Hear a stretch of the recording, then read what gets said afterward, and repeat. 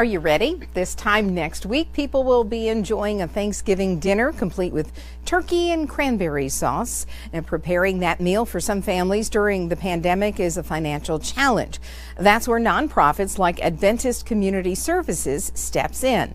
ABC 3340's Maya Johnson joins us from there right now. And Maya, how many boxes did they distribute to those in need today? Brenda, volunteers just told me they were officially able to pack 300 boxes with all the items needed for a happy holiday meal. The line actually just slowed down and they're still pulling out some food here. Volunteers told me this opportunity is what God called them to do. Some folks, if they don't get this, they won't get nothing. It was a busy, action-packed day for these volunteers as they prepared to lend a helping hand so that no one goes hungry this Thanksgiving. You're helping yourself and you're helping everybody. They won't have nothing. So a lot of folks can't go to the grocery store. They don't have nothing. But this help, if they do get something, just an add-on to what they got with the Lord's help. Volunteers say when they sit at their own table next Thursday, being thankful will hit them differently. To know that someone else that has come on this parking lot is sitting at their table and being thankful also for the food that we have given out to them. Because maybe if we was not here to do this service, they would not have a meal on their table. The director of community development says a lot of people are still hurting during this pandemic. Their mission is to be a blessing to a family and help tackle food insecurities in the community. To go back to their jobs where they're making minimum wage, to provide child care, to pay their rent, and to keep food on the table is absolutely impossible. And they did run into a little challenge getting food this year due to food shortages at food banks, but volunteers told me they are just happy to know they were able to put food on tables. Live in Birmingham, Maya Johnson, ABC 3340 News.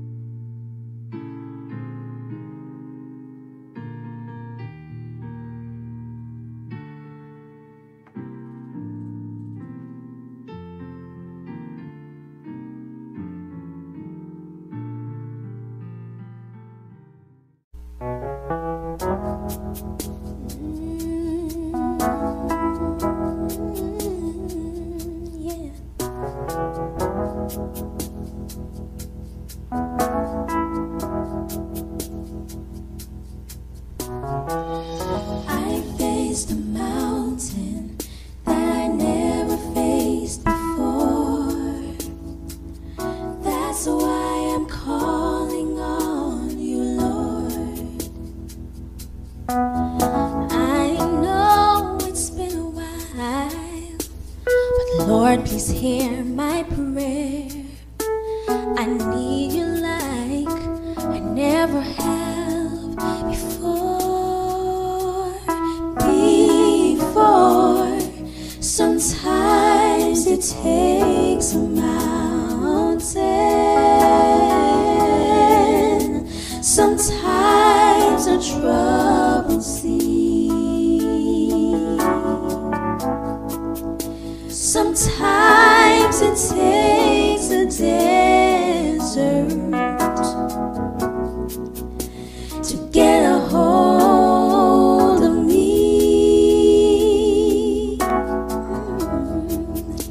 Your love is so much stronger than whatever troubles me. Sometimes it takes a mountain to trust you and believe.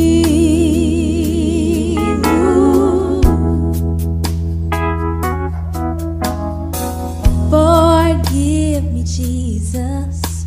I thought I could control whatever life would throw my way.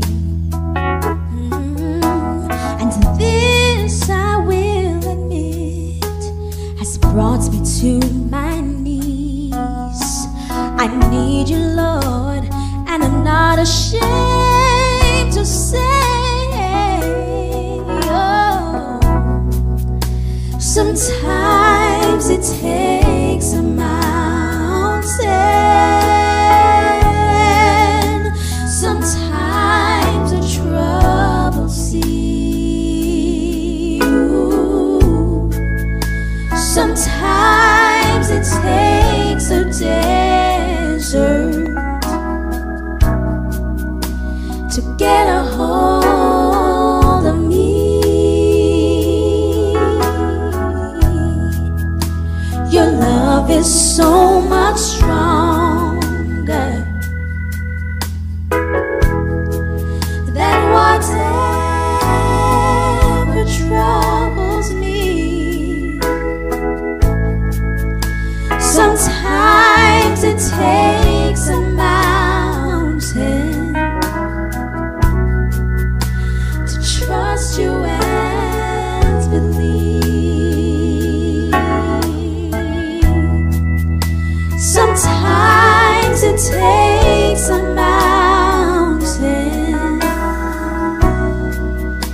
to trust you and believe.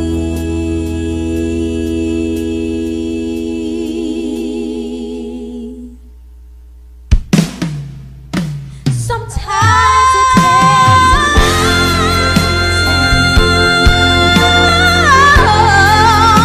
Sometimes a troubled sea. Sometimes it takes a desert to get a hold, yeah, get a hold, get a hold of me. Your love is so much stronger than whatever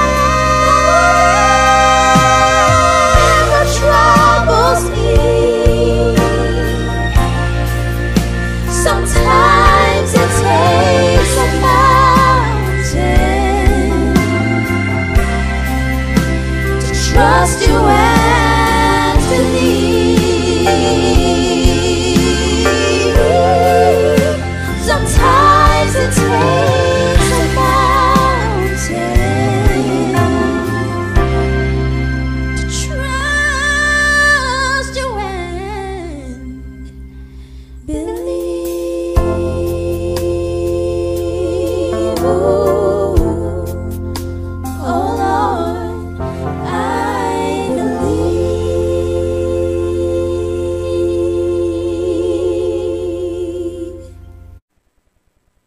Amen. Let there be praise in the house today.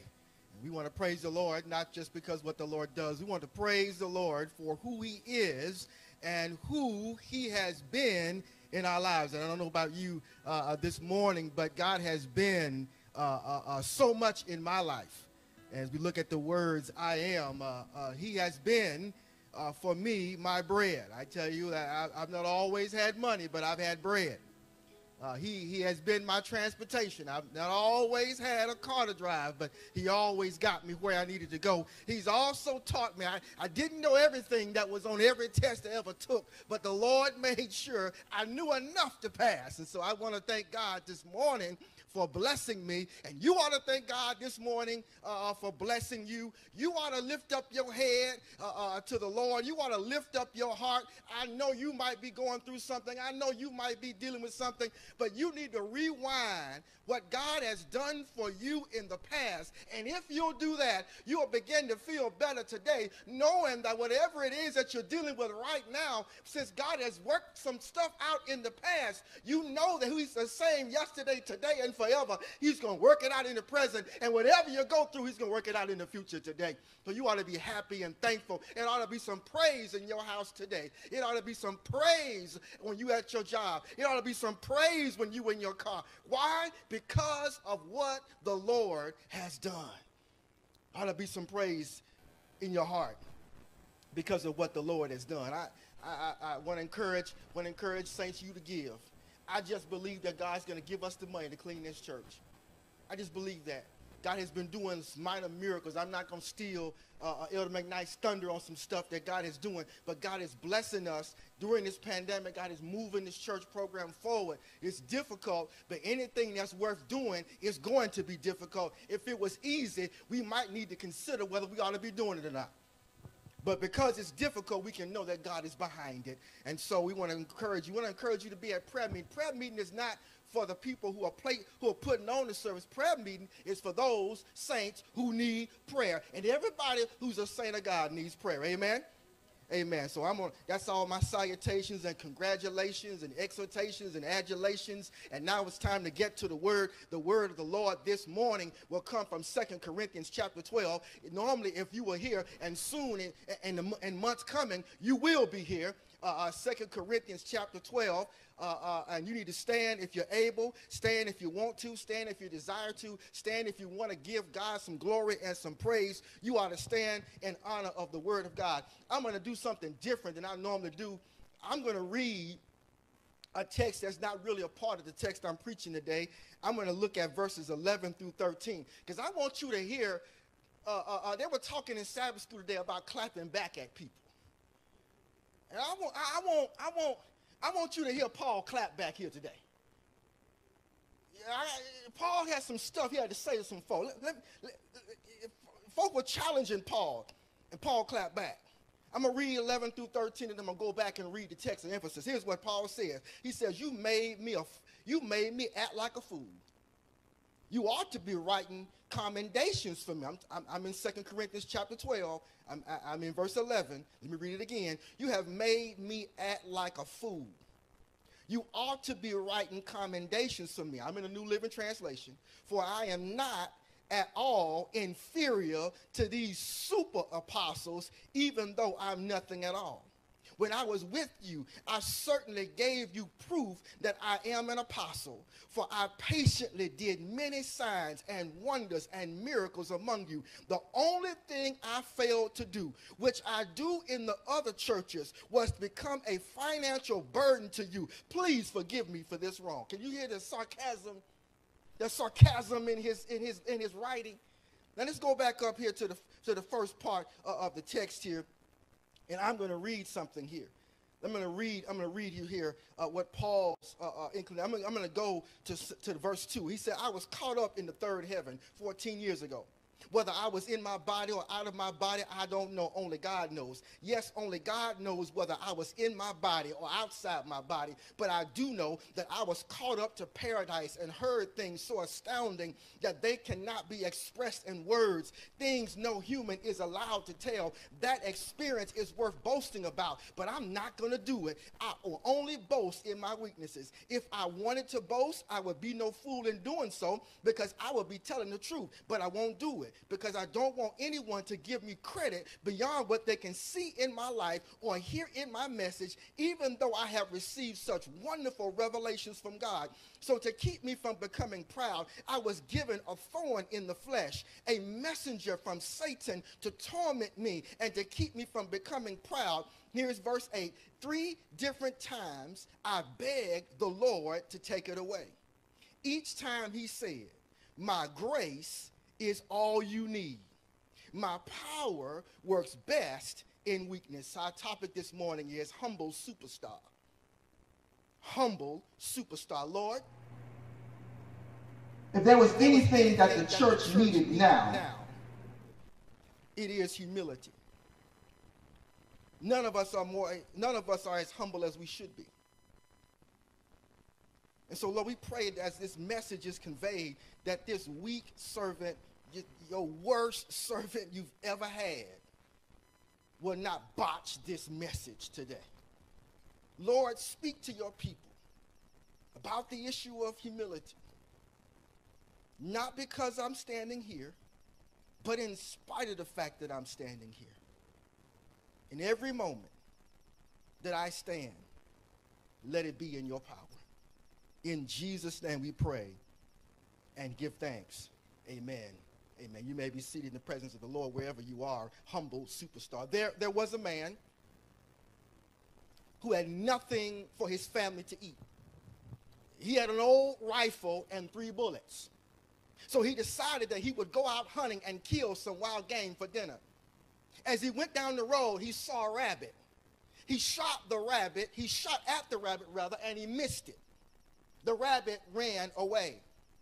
Then he saw a squirrel, and he fired a shot at the squirrel, and he missed it. The squirrel disappeared in a hole in a cottonwood tree. As he went further, he saw a large wild tom turkey in a tree, but he only had 1 bullet remaining.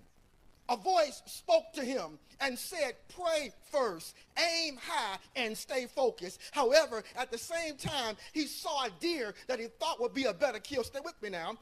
He brought the gun down to aim at the deer, but then he saw a rattlesnake between his legs about to bite him. So he naturally brought the gun down further in order to shoot the rattlesnake. Still, the voice said to him again, I said, pray, aim high, and stay focused. And so now there's a rattlesnake between his legs. There's a deer in his sights and a turkey way off. And so the man decided that he would pray. He aimed the gun high up in the tree, and he shot the wild turkey. The bullet bounced off the turkey and killed the deer. The handle fell off the gun and hit the snake in the head and killed it. And when the gun went off, it knocked him into the pond. When he stood up to look around, he had fish in all his pockets. He had a dead deer and a turkey to eat for his family, all because he listened to God. You need to know this morning that even when God tells you to do something that doesn't make sense, you need to recognize that he's the God that invented common sense. So if he tells you to do something, quite naturally, it's going to make sense because God told you to do it. Oh, when people ask the question, Elder McKnight, who is the greatest running back of all time? Who is the GOAT running back? Many people of a certain generation with a certain flair will say the incomparable Jim Brown. I watched some of the clips. Jim Brown had good power, he had good speed, and he had elite vision. And many believe that Jim Brown was not only the greatest running back of all time, many believe he might have been the greatest football player of all time. But I got some issues with Jim Brown because I never seen Jim Brown meet Ray Lewis in a hole. I never saw Jim Brown run through a Lawrence Taylor tackle. I just believe that Jim Brown was a good back, but he played in a weak era. Some people say that the greatest running back of all time is Emmitt Smith because he got more yards than anybody else. But I need to let you know today that the offensive line that Emmitt Smith was running behind, I could get 1,000 yards in a season right now running behind that line. So I can't put Emmitt up there. Some say Eric Dickerson, and some say Adrian Peterson, and some even say the juice got loose. O.J. Simpson, I know you're mad at him, but the boy could run the ball. You see, all of these Hall of Fame players and potential GOAT running backs are pale in comparison to a man from Oklahoma State University. His name is Barry Sanders. Barry Sanders, there's never a runner in the NFL like Barry Sanders. One former NFL defensive player said, you got to watch Barry Sanders because he'll make you do the Lord's Prayer on the field.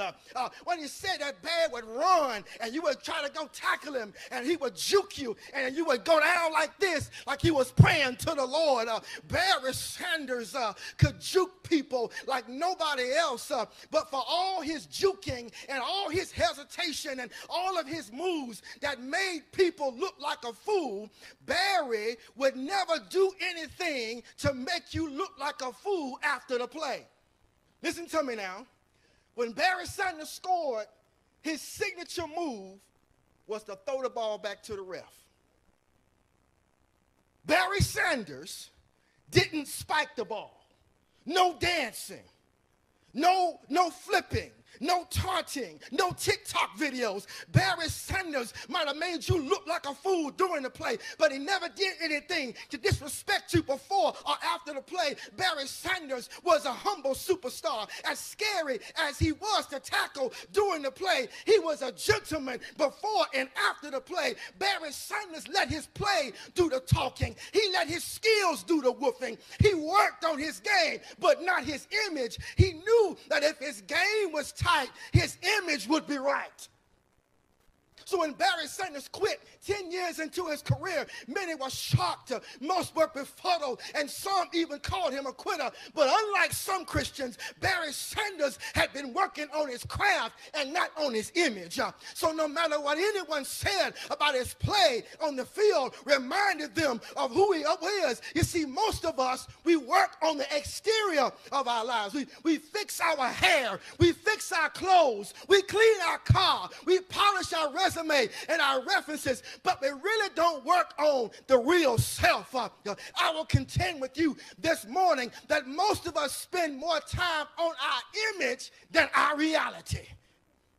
And the likely reason for that is because we want to look like we changed, but we don't want to be changed. We want to look different, but we don't want to be different. It's easy to look like you have it together. Sometimes it's easy to put on a bad outfit. And sometimes it's easy to go get the car clean and put a fake background on your Zoom call, on your Facebook Live post, or on your YouTube Live page so that people can't really see the struggle that you're going through in your life. It's easier for us to look like we got it going on and look like we got it going together instead of actually taking the time and intentionality and a strategic analysis that it's going to take for you to really deal with who you are.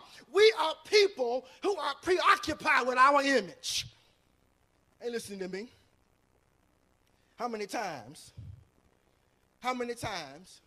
in the last 90 days have you flipped a picture of yourself and posted it on social media to see how many likes and comments you got? Don't put it in the chat. Don't tell on yourself.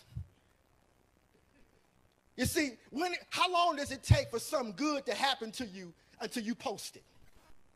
You see, and Christian folks, we real slick about posting stuff that happened good to us. We know we don't want it to sound carnal. We don't want it to sound fleshly. So what we'll do is we'll post it and we'll say, God did it.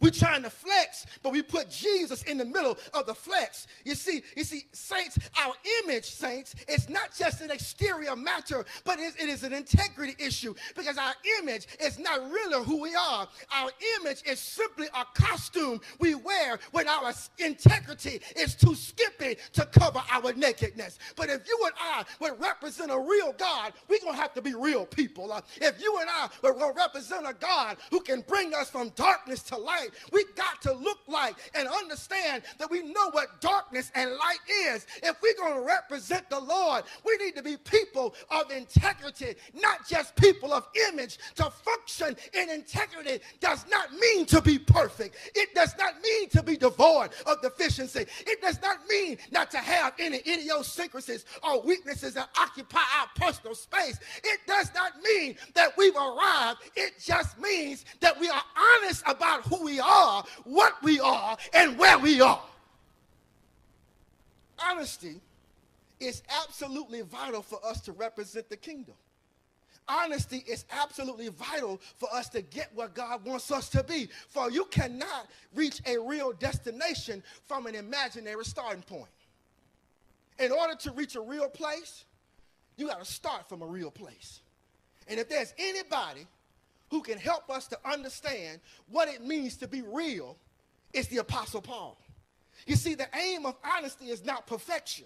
The aim of honesty is authenticity.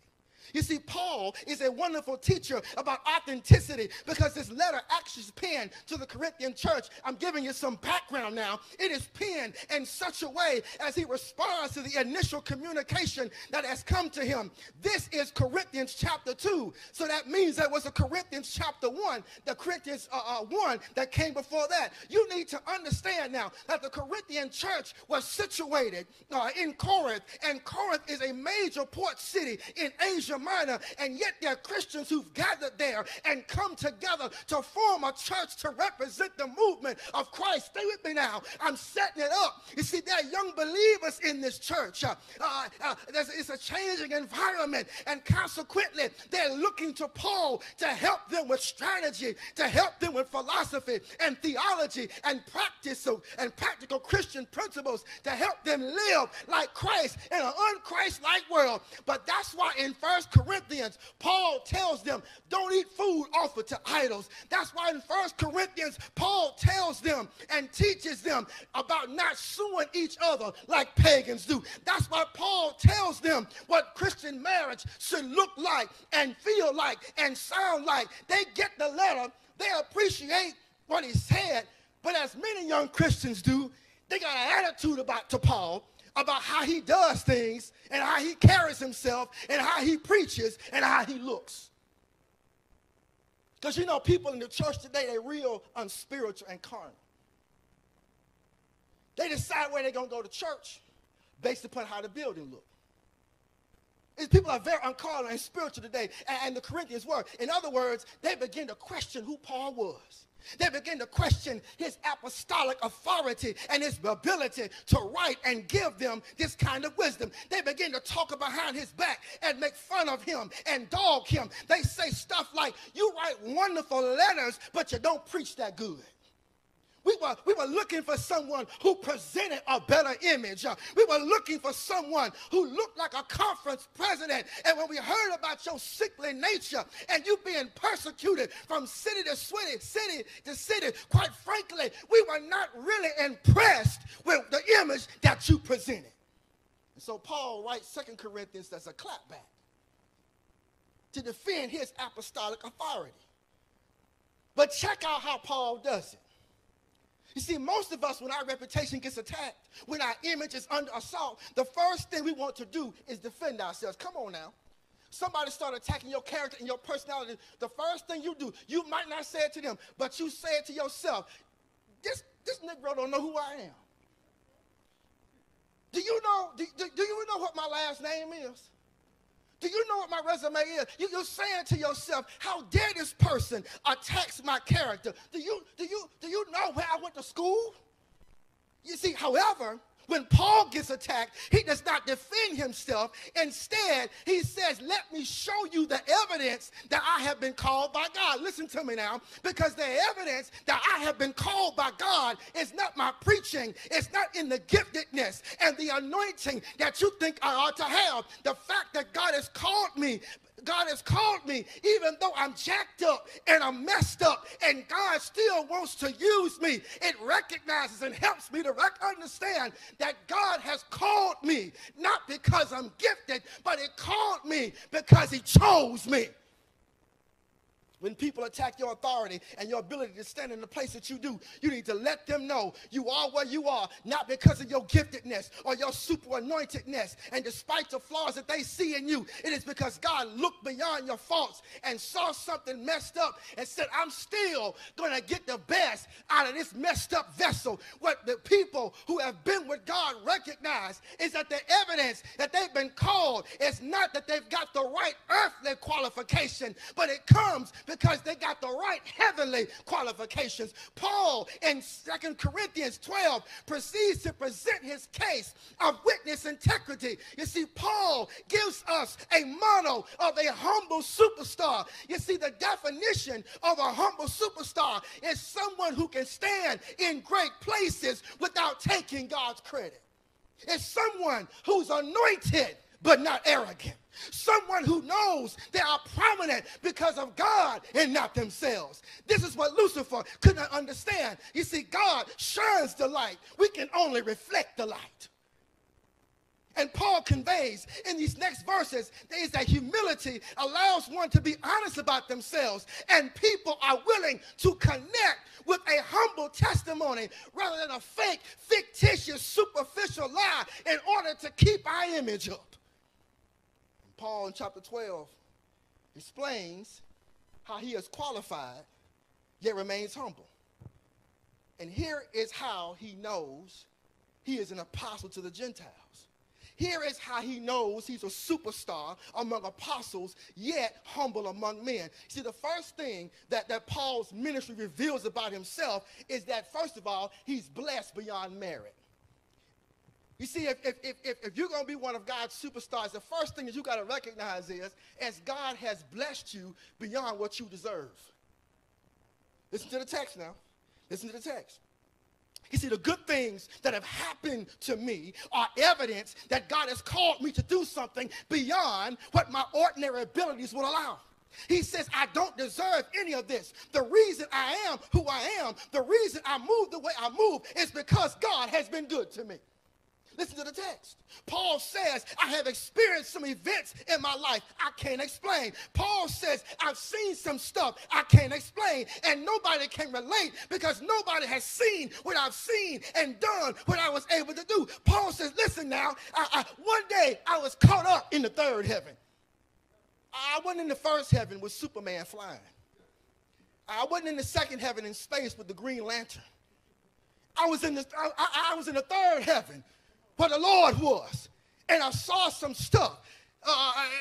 And I heard some stuff that I couldn't figure out. And it was so high, it was so lofty, I can't even explain it. Paul says, I've been walking with God, and I've been communing with God and fellowshipping with God, and God has done some things that are unexplainable. And even if I tried to tell you what he's done, you wouldn't believe it. If I tried to show you and accurately and honestly convey the way that God has been gracious to me, you wouldn't believe me and you wouldn't understand. He says, there's some stuff that God has done in my life I can't explain. You see, you know that God has touched you when you know that your greatness has nothing to do with your greatness. And you respond to with humility. You watch verse 6. He says, I got a lot to brag about, but I won't do it. He says, I don't want anyone to think more highly of me than what they can see in my life and hear in my message. Paul said anything good that has happened to me, to happen through me, God was the one who did it, and God is the one who gets credit. Paul says, if I get celebrated in any capacity, let it come from my life and not my lips. If you see something in me that will bless you, praise God for it, but I will not spend my time lifting up my own reputation. I will not spend time glorifying my own achievements. Why? Because everything I know, God taught me. Everywhere I've been, God took me. Everything I have, God gave me. Everything I've been shown, God showed me. So let God get the glory. First thing you know, when God has touched you, is that you've been blessed beyond merit. Let me tell you something. It's some folks that's listening to me on this live stream. You in a place you're not supposed to be. You somebody's supervisor, you're not supposed to be nobody's supervisor. You ain't got no qualifications to be in the place that you are. The only qualification you got is the Holy Spirit put you there for a witness to his work and for a witness for his kingdom. And when you recognize and understand that you are where you are because God put you there, not because you qualified. You might be a superstar in your position, but you're humble about it because you know that God put you there and God can take you out. And so you're humble about what God does through you and in you, and you dare not take the credit because you know it's God and not you. So the first thing you really need to recognize if you want to be one of God's superstars is that you've been blessed beyond merit. Here's the second thing, and this one's going to get a little bit more dicey.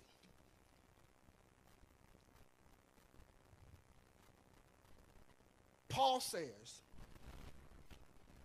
that I'm not burdened by burdens. I'm burdened by grace. Let me say it again. I'm not burdened by burdens.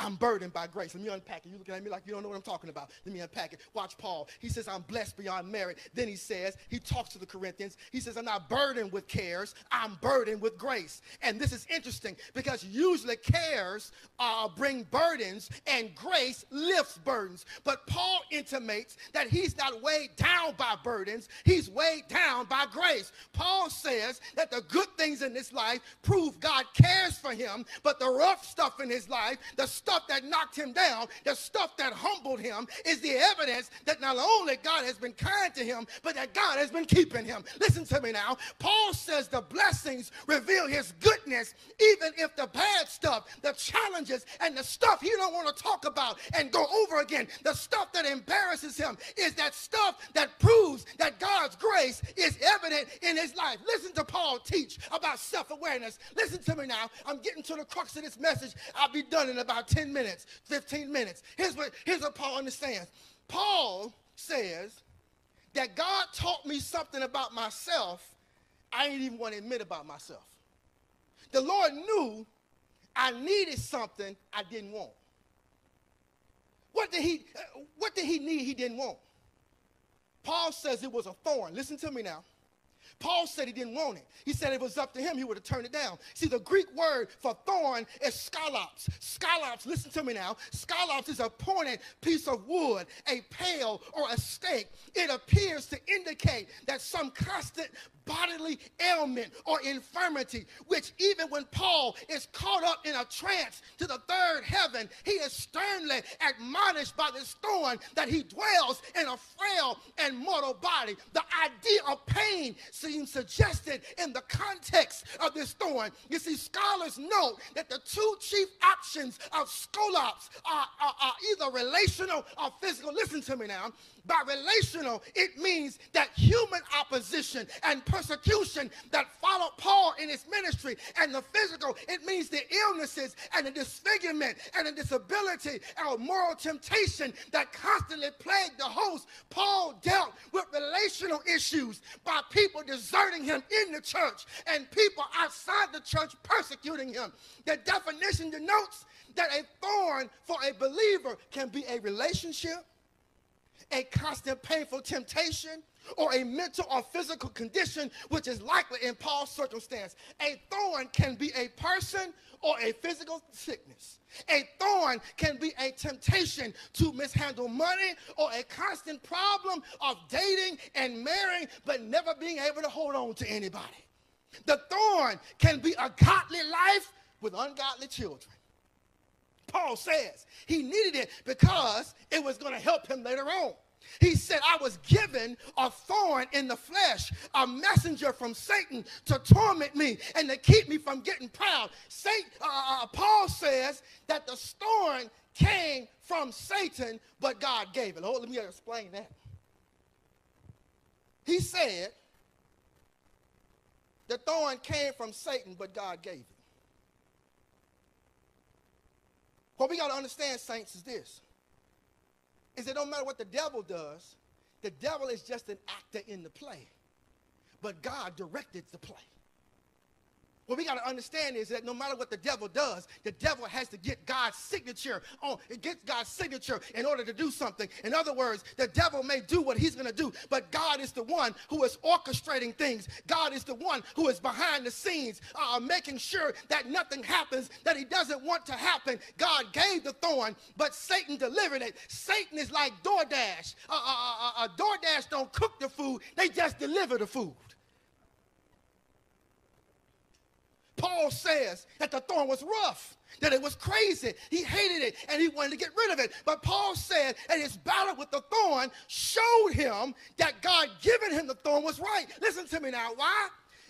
You see, the thorn came to buffet him and to torment him. The Greek word for buffet and torment means to strike. And what happens is, in this Greek word to strike, is that it strikes the same place. You ever had a pain and you wish the pain, if it can't go away, you wish it moved somewhere else? You wish it, if you've got a pain in your knee, you wish, well, can it move down to my ankle for a little while, give my knee a little rest? But see, the thorn that Paul is speaking about, it doesn't give him any rest. It keeps on hitting him in the same place all the time. He never gets any rest in it. He never gets any break from it. You see, the thorn stays in the same spot over and over and over again. And just when he thinks he's over with, it shows up again. And just when he thinks he's outlived it, it shows up again. And just when he thinks that joker is out of his life, it shows up again. Listen to me now. This is the major point in this message today. The thorn battles and torments and buffets Paul. The Lord says, I gave it to you. Listen to me now. Because the purpose of the thorn was not to hurt you. The purpose of the thorn was really to expose what was underneath the surface that was going to kill you if you didn't have the thorn. Okay, I got to come down. Y'all missed that. Y'all missed that. Y'all missed that. Here we go. I know it's spontaneous. I missed that. Let me tell you something. The thorn is not there to kill you. The thorn is actually for your salvation. Because the thorn, because it torments you, it uncovers something in your character that you wouldn't know about unless you had the thorn. Paul says that God through Satan had given me a thorn to buffet me because of my pride. Paul would not have been aware of his pride had he not had a thorn. And you would not be aware of the character trait that would cause you to be lost if God had not given you a thorn. Y'all ain't listening to me. You can listen to me. But here's the thing. You're going through the same thing over and over and over and over. You've been going through it for 20 years. You don't understand why. You want God to stop having you go through that. But I'm going to tell you today, the reason why you got that thorn in your life is because you got a character deficiency. You got a character flaw. And if it wasn't for the thorn, you would not even be aware that you had a problem. And that very thing would cause you to be lost. And it's God's grace that you got the thorn because it reveals something about you that would have caused you to be lost. The thorn is not to hurt you, but the thorn is to show you some grace. Listen to me. Paul said, I don't want that thorn. God sent it, and he used it to expose something that was really a real problem. Paul said God sent the thorn to expose the fact he had pride, because when the thorn showed up, he started asking, Lord, why me? Do you know who I am, Lord? I'm the one you call on the Damascus Road. I'm the one who wrote 2/3 of the New Testament. Why is this happening to me? But let me let you know something. Let me repeat again. The thorn is not going to kill you, but the thing that the thorn reveals will kill you. You see, the pride that you have will kill you. Let me let you understand something. The battle with the thorn actually exposed the pride that was underneath the surface of Paul's character. This is why, saints, listen to me. This is why godly people can have bad children. Some spiritual people can always have money problems, and faithful people might not find a suitable mate. You are Christ-like, but you're always sick and in and out the hospital. It's not that you are lacking or deficient in order to have these things, but there's something that God wants to expose and deal with that will kill your spirituality. Your loveless marriage will not kill you, but the selfishness that it exposes will. Your bankruptcy will not kill you, but your desire to always have more than anybody else will. Your bad needs will not kill you, but your competitive spirit, it exposes will. The thorn is the thing that you hate is not going to kill you, but the character trait that you love, that is going to kill you. The thorn is about grace. So Paul said, I begged the Lord 3 times. Take it away. Take it away. Take it away. I want to deal with it. I want to deal with it. And the Lord said, look, I ain't taking it away. You need it. Do you want to know what power really is? Do you want to know? Power is ministering to somebody when you need ministry yourself. Ministry is helping somebody else when you're in dire need of help yourself. Ministry is helping keep 2 people together when won't nobody even take you on a first date. Real power is being able to put aside the things in your life that trouble you and help somebody else. You see, the thorn never leaves him. Why? Because Paul has an issue with pride until the day he dies. You see, but nothing, saints, neutralizes arrogance and narcissism and self-centeredness like a thorn. Nothing makes us reconsider who we really are but a thorn. Have you ever had a gift that when you used it, the person got what they needed? Have you ever had a gift? Have you ever had something that you did well that worked for everybody else but you? Everybody you pray for, God blesses them. You pray for yourself, you don't get nothing. You're a peacemaker. Everywhere you go, you make peace. But you ain't got no peace in your own home. Have you ever had a gift or something that you did well that God used you to bless other people, but it didn't work for you? It didn't work for you. Paul said 3 times, I prayed, but God didn't take it. You see, you need the thorn as long as you're battling with your particular character issue. And the moment that you think that you have beaten your issue, you just lost. The moment that you think that you're no longer susceptible to the temptation of the moment, you have lost. You see, here's what we do with God. We say, Lord, let me come down. I'm going to come down. I'm going to warn you. I'm going to come down here. See, here's what we do. Here's what we do. We start making deals with God.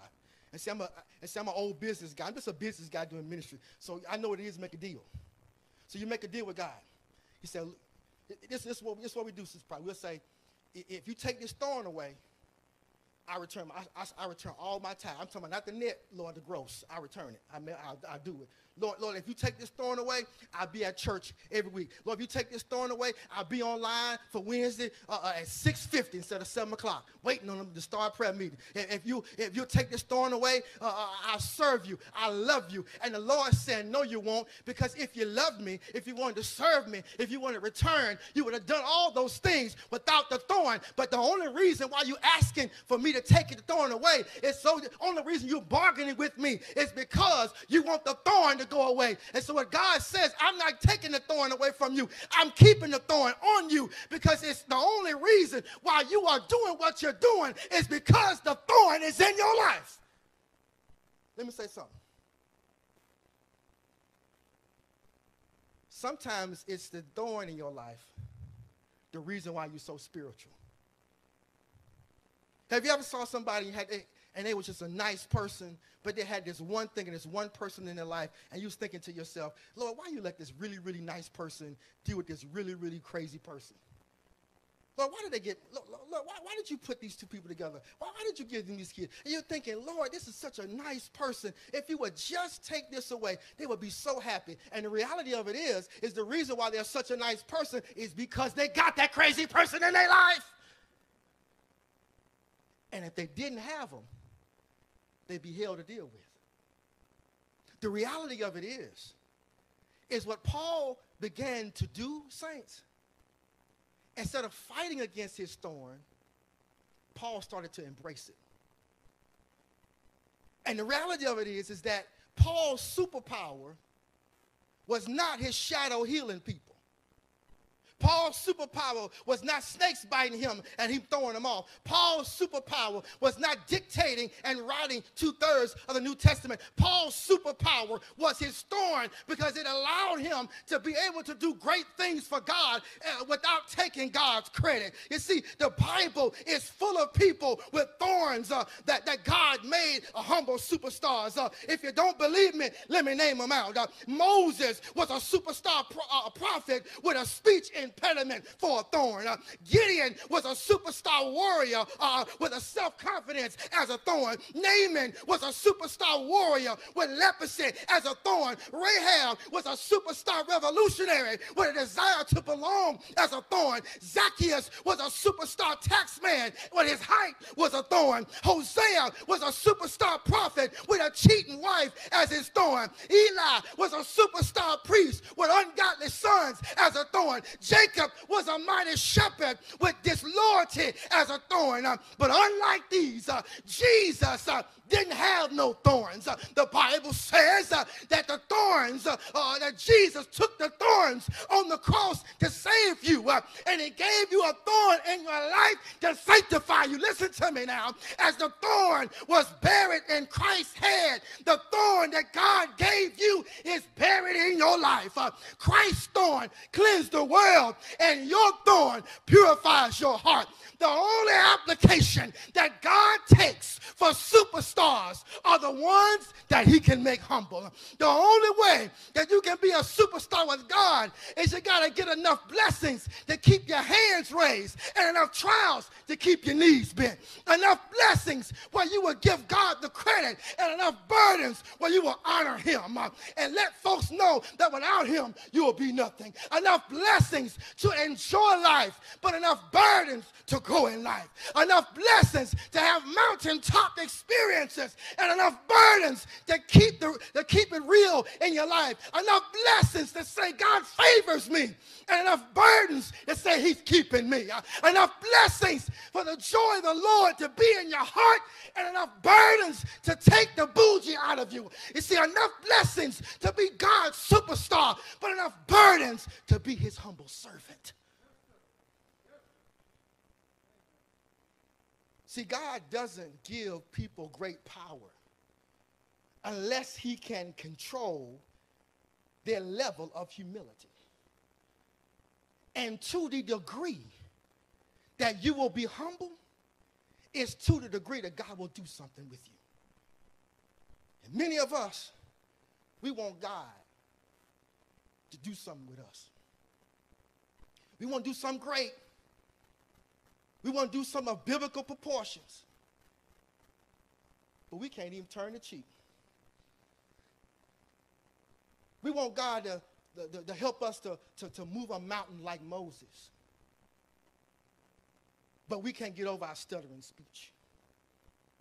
The reality of it is today is whatever thorn that you have in your life, whatever the thing in your life that dogs you all the time, is the thing that God is trying to use to propel you to the greatest level of service and the greatest connection with him that you've ever had. God is trying to make you a superstar, but a humble one. God is trying to make you great in the kingdom of God, but keep you humble so that he won't lose you. The reality is, saints, that unless our humility goes up, the church will never reach the level of productivity that it needs to finish the work. And so this morning, why have you not attained the status that God has given? Look at Paul now. Look at Paul. Look at Paul. Look at him. He writes 2/3 of the New Testament. Not even Jesus' shadow healed people, but Paul's did. Jesus didn't write nothing in the New Testament. His words were dictated. Paul wrote almost the whole New Testament by himself. And yet he says, at the end of his ministry, he said, sinners of whom I am chief. Paul recognized that no matter what he does for God, it doesn't equate any merit to him. It equates grace that comes from God. And so today, God has great things for some people that are in South Park Circle. He got some great things for you. The reason why he hasn't brought it to you, the reason why you haven't achieved it, the reason why you are nowhere near getting it, is because you're too proud. It's because you are too full of yourself. And the only way that you're ever going to reach the heights that God wants for you, you've got to start to look up instead of looking inward. Not your education, not your looks, not your bank account, not your connections, not your last name. It's the Spirit of God today. So here's my appeal. Here's my first appeal. If you want to let the thorn that God has already put in your life do its perfect work. Just put in the comments today, Lord, let the thorn work on me. Just put in the comments, Lord, let the thorn work on me. Just put that in there. Just say, Lord, let the thorn work on me. What does that mean? What that means is you're going to stop fighting the thorn. You're going to start working with the thorn. What it means is that you're going to stop asking God to take it away, but you're going to ask God to take away the thing that the thorn reveals. That you're going to see the thorn not as something negative, but you're going to see it as a measure of God's grace. When you say, Lord, let the thorn do its work, what you're saying is that whatever the reason you sent the thorn, Lord, let me know and let me work with you so that the thing that the thorn reveals will not kill me. Stop your pride, your selfishness, your vainglorious self-aggrandizement, your desire to have more than everybody else, your desire for material things over anything else, whatever it is, that your desire to be preeminent and be number one, whatever it is that God is trying to work with you that will kill you, God is saying the thorn is there to help you deal with it. Let the thorn do its work. Let the thorn do its work. The example that I thought about, that I gave you all today about Barry Sanders. Barry Sanders has been asked several times, who do you think is the greatest running back of all time? He never says himself. Because whoever is the GOAT never says they're the GOAT. Because they let their work and their life and their accomplishments speak for themselves. So if you're a bad boy, you don't have to say it. If you're a bad girl, if you're doing your thing, you don't have to say it. It will be evident and resonant to people. Here's my final appeal. There's someone here, you can never reach the heights that God wants you to reach because you've not even humbled yourself to God in the first place. You've passed through this live stream. Look, we're not the largest live stream on YouTube, so you get to our live stream, God got a message for you. He got something for you. Today, you are outside of God's kingdom. And right now, today, you need to come on the inside of God's kingdom. You need to say, Lord, come into my heart and make me the humble servant you want me to be. That's you today, and you just need to ask God to come into your heart. Just put in the comment section, Lord, save me. That's all you got to do. Say, Lord, save me. You might have a great life, but you don't have Christ. And I'm going to tell you something. If you have a great life, but you don't have Christ, you have nothing. You have absolutely nothing. And so here's what you need to do. What you need to do is you need to say, Lord, save me. If that's you, and you said, Lord, save me, then what you need to do is, I don't care whether this is a rebroadcast, whether you're on right now, you need to email askthepastor7@gmail.com. I need to connect with you. If you've done that, if you said, Lord, save me, because he's not in your life, you've not given your heart to him, you need to email askthepastor7@gmail.com. You need to let me know. I want to reach out to you and to help you. There's some information that you need to know. There's some camaraderie, there's some fellowship that you need to walk this journey to being God's humble servant. May God bless you all today. God needs some humble superstars in this arena. If today you'd like to give a loose offering, you'd like to give a loose offering. You've been blessed by today's message. You've been blessed by Sabbath School. You've been blessed by the singing. You've been blessed. If you have, then consider giving a gift, a token of your blessedness on our Cash App. It's right there on the screen. Just drop something in there, and God will bless you. And God will bless you. Just drop something in there. May God bless you. May God keep you. May his face shine upon you. May the wind of spirit be at your back. We will see you by God's grace this coming up Wednesday at 7 o'clock for our online prayer service. Please be online, or at least get your prayers, your prayer requests to our team. May God bless you. Thank you.